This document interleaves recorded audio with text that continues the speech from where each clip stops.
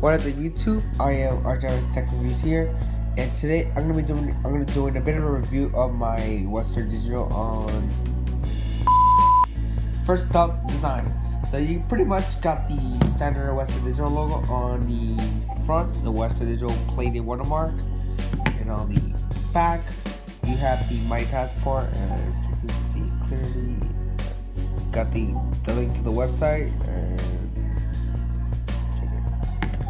closer look at it. Yep, it's the link at the website. It's some serial writing in the link there. So that's pretty much its design. It's a block or the line. You can't really open it to see the design, so you see what's inside. Pretty sure on a solid state drive.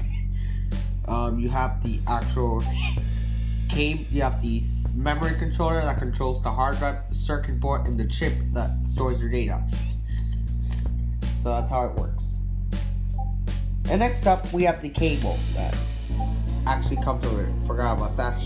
Yes, the hard drive comes with a very short cable that plugs directly to the computer, like any ordinary external drive. And for some reason, you can't really bring one of these things to school, and to plug it in. For some reason, I don't have a tripod, so screw it. So I'm gonna try my best. Plug it in. There you go. So there you go.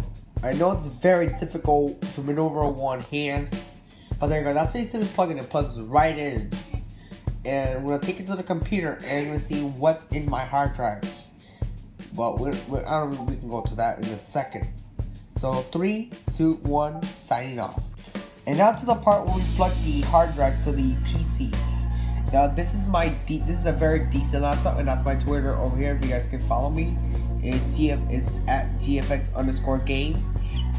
Now to plug in the hard drive is like any ordinary USB, and then we just plug in my microphone as well. It's very difficult one hand. It's like any old-fashioned YouTuber will do. And there you go. So we already have my mic plugged in, just prepared to record on the desktop. And let me close this out. So I'm not gonna have time to be able to look what's inside this hard drive, because as expected, because I'm about to go to bed and I have to edit this. So yeah.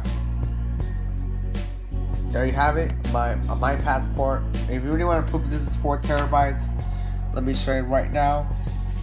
If you go to File Explorer, this shouldn't be done with a screen recorder, because this PC is usually on my Rhino disk originally. It does come with software bundled with the hard drive, but I managed to delete it afterward. Because really, there's really no point keeping that thing on an external drive where you have Windows backing up your drive. If you click on it, and this is just proof that I have an external drive. Now,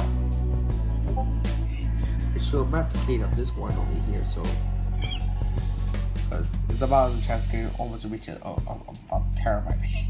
So as you can see, it has 3.59 terabytes out of 63.63. Which I don't know why Windows allocates it. It says 4, but it's actually 3.63 terabytes that is plugged into the computer. So that's how Windows actually allocates their hard drives. It goes by that standard numbering.